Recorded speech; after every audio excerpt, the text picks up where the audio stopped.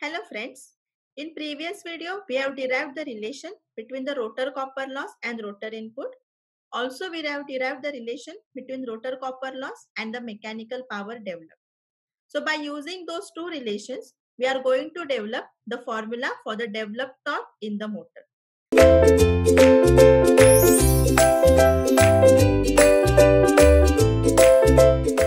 But before going forward with what is the formula for the developed torque, let me explain to you what exactly is the developed torque.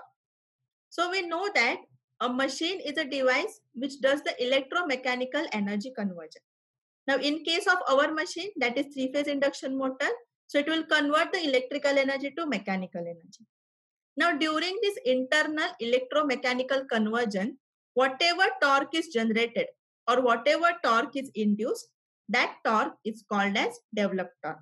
So we can say that the developed torque or the induced torque is the torque in a machine which is defined as the torque generated by the internal electric to mechanical conversion.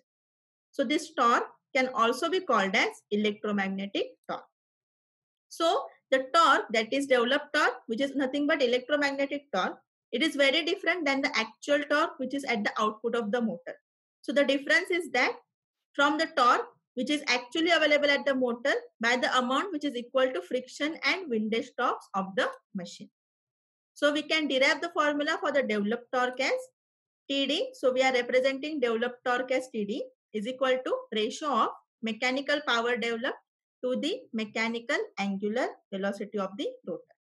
Hence we can write TD is equal to PMD, which is nothing but the mechanical power developed divided by omega r.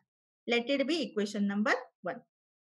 But in the previous video, we have derived the relation between rotor copper loss and mechanical power developed. So that formula was PRC is equal to S divided by 1 minus S into PMD, where PRC is the rotor copper loss and PMD is the mechanical power developed. Similarly, we have also derived the relation between rotor copper loss and rotor input. So that relation was PRC is equal to S into PG. Now if we substitute PRC is equal to S into PG in this equation, then again we can modify the equation as S into PG is equal to S divided by 1 minus S into PMD. Now if I take this S on the left side of the equation to the right hand side, again the equation can be modified as PG is equal to 1 upon 1 minus S into PMD. Why? Because this S and this S will get cancelled. The S which is multiplied here, it will get divided over here. So S and S will get cancelled. So we get PG is equal to 1 divided by 1 minus S into PMD. Again, if we take PMD on one side of equation, then we can write PMD is equal to 1 minus S into PG. So let this be equation number 2. Why we have taken the equation of PG? Because we saw TD is equal to PMD upon omega r. So we have found the formula for PMD. This is equation number 2. Now we know another formula or another relation for the mechanical power developed, that is nothing but PMD is equal to omega r into TD.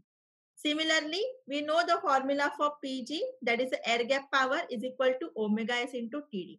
So if we substitute these values of PMD and PG in equation number 2, we can write. So I have substituted PMD as omega r into TD. So omega r into TD is equal to 1 minus S into, I have replaced PG by omega S into TD. Omega S into TD. So omega r into TD is equal to 1 minus S into omega S into TD. So what are the common terms over here? TD and TD on both the side of equation will get cancelled.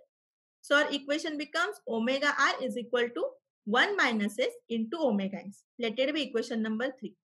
Now in equation 1, there were two parameters PMD and omega r. We have found the values of both PMD and omega r in equation 2 and equation 3.